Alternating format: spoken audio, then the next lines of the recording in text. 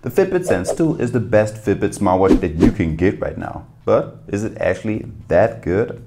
For about 300 euros, I'm expecting a lot. And as of right now, I'm thinking it's more of a very good fitness tracker instead of being a smartwatch. But more to that later on. So this watch has a 1.6-inch OLED display with an always-on display mode. So without it, you do get the 6 days of battery life. And if you actually want to use the always on display mode, you can basically cut this number in half. So 2 to 3 days is what you can expect. Now, as for my settings, I had the brightness settings on max. I did about 30 minutes of a GPS tracked bike tour, and I get quite a few notifications. And I have to admit that I'm using this watch pretty heavily since I had to do all of the checkups and see all of the features. But 2 to 3 days is what you can expect. Plus, it only takes about 12 minutes to give you enough battery life for a full day. And if you want to go from 0 to hero, it takes about 2 hours. Alright, since we get water sports on this watch as well, this watch is of course water resistant up to 5 ATM. It is super light with just 37 grams, which is 8 grams lighter than with the previous model. Plus, this watch is compatible with iOS and Android smartphones, but before you buy this one, make sure that you have at least iOS 14 and Android 8, otherwise it won't work. You get a 24mm silicone strap, which can easily be removed with a quick release feature. We finally get back a physical button instead of the haptic button that we once had with the Versa 3 and the Sense, and you get stuff like a built-in mic, speaker, GPS, and I guess let's start with this one. Alright, up to the activity tracking, and just like with the Fitbit Versa 4, we get 40 different sport modes like swimming, cycling, and running, so the basic stuff is covered, but we also have other stuff like CrossFit, winter sports, and weightlifting. Now the built-in GPS is definitely something to talk about, and I have two big problems with it. First up, it can take ages until you find a GPS signal so you can start your workouts. Now, I had days on which I was like 30 minutes outside and it just couldn't find a GPS signal. And on another day, I found a GPS signal and I was at the same spot and I was not surrounded by tall buildings or anything like that. And the second problem is actually that when I did some workouts, the watch just didn't track the mileage and not my speed. And I experienced the same problem with the Fitbit Versa 4. Now up to the actual GPS tracking. So I did manage to make the GPS work, and I'm not pleased with it at all. The lines are all over the place on straight lines, and the park is doing okay-ish, but it just can't get corners. Plus there were some parts on which I was super confused and it messed up the tracking. Like I went under a bridge and right, and instead it went further left and was smoothing out the mistake with a big curve. So overall, not that great in my opinion. Okay, the biggest reason to get the Fitbit Sense 2 is of course the health tracking, and this little device is packed with it. First up, you get your heart rate tracker. This one not only tracks 24/7, but it also gives you heart rate alerts whenever you have a very high or low heart rate. You also get one of my favorite sleep trackers. This one will track your sleep stages, sleep duration. Plus, if you have the Fitbit Premium, you get even more information like your restlessness and sleeping heart rate. The Fitbit Sense 2 also keeps track of your SpO2 level during the night, breathing rate, heart rate variability, skin temperature, and resting heart rate. And once again, if you get the premium version, you will find also things like a snore and noise detection and stress management analytics. As for last, we will find the usual EDA scan that we know from the previous Fitbit models, which is basically a very good stress tracker.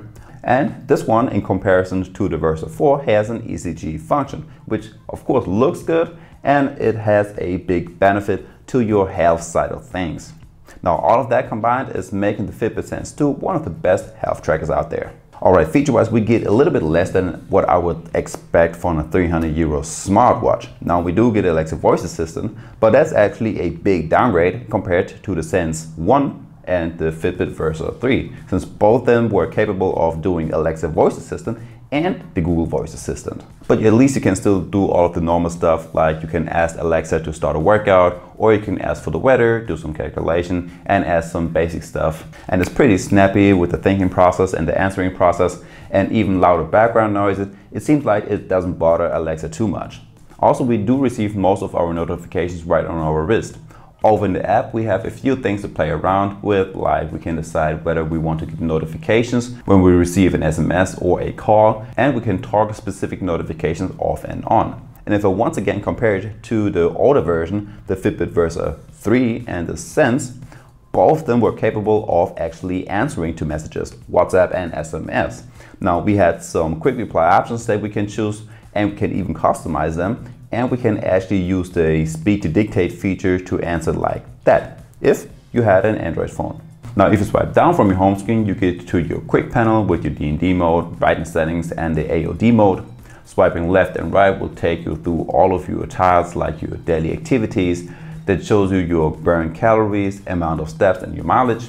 Next up we get over to your heart rate, sleep tracker, body responses, and of course your usual timers, stopwatch and alarm, which by the way will wake you up in the morning with some very gentle vibrations so you can have an easy start into your morning. Now some other features that we can expect on the Sense 2 and on the Fitbit Versa 4, which I by the way covered in a separate video, so if you want to check this one out, check down the description, I will leave a link down there.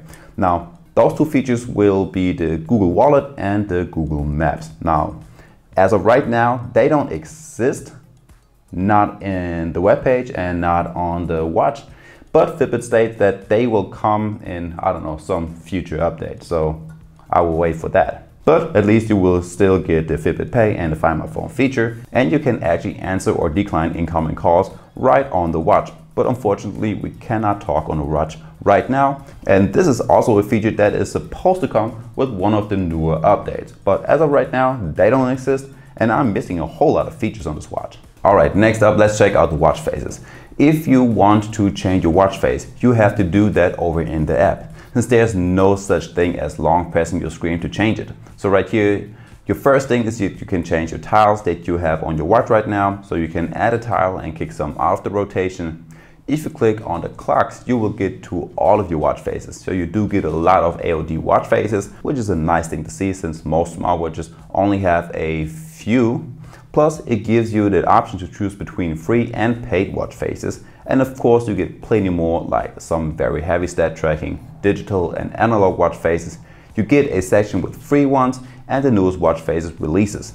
And with some of them you can even interact, so you can just click on your watch screen and you can circle through all of your different health stats, which is definitely a cool thing to see. Now before we end the video, I will give you my quick thoughts on that. Now if you compare the Fitbit Sense 2 to even the older models, the Sense and the Fitbit Versa 3, this one is a huge downgrade for a higher price. Now we get less smartwatch features and basically the same health features.